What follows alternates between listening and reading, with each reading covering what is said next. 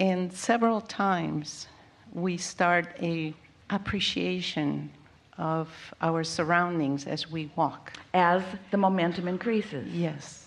And as you allow more of who you are Yes. to flow through you. Anybody getting goosebumps just in the words of this? Yes, yes. And sometimes we just look at the grass. And where we live, there are different kinds of grasses. Yeah.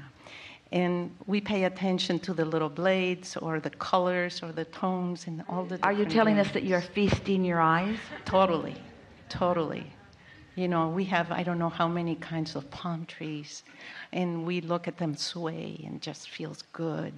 And then the birds start singing, and the flowers seem to be blossoming even more than what they are. Everyone's dancing with you, especially Yes. your inner beings. Yes.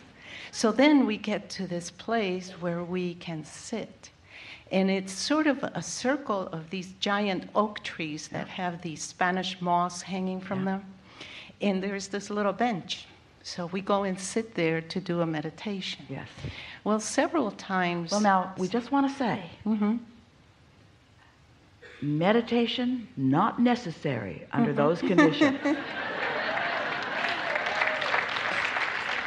You got ready to get ready to get ready to get ready to get ready. In other words, Tarzan yodel would be better. Swinging from a tree on a vine. Something with more enthusiasm. That's exactly what happens, because we're sitting there, and usually I'm the one that talks more. So I say, feel the energy of the earth coming through your feet. Feel the roots of the trees blending with you as we sit here. Feel the breeze that is just flowing and making us Extend sway. who we are outward to the rest of the world. Yes. In other words, yes. Sway like the Spanish moss is swaying on the trees. And as I'm saying those things, it seems like a world of nature gets awakened.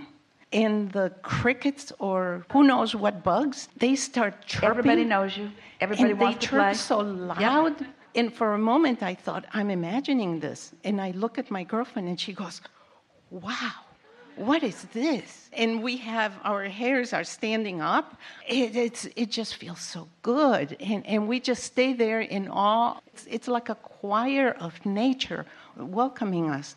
It's amazing. It's amazing. When you go into a forest or into a private setting, Jerry and Esther remember being at Virginia Beach and going in the Seaside State Park there. And when they first entered, they didn't see a critter of any kind. There wasn't a bird, not a lizard, nobody around anywhere.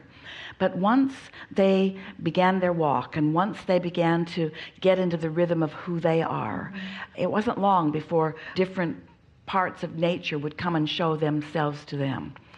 In the ranger station, there was a picture of a fox. And Esther stopped and asked the ranger, do you see this fox often? And it was called the elusive silver gray fox. And the ranger said, no, I've never seen him, but he is said to have been here. He's said to be here.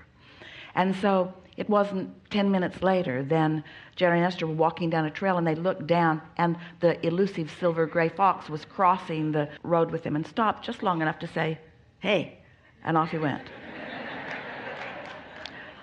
You all do that with each other, too. Whatever you've got going on vibrationally, others may join you, and they may add to the rhythm of your vibration. They may sing along. They may cricket along. Or they may slow your vibration down just by their entering into the atmosphere.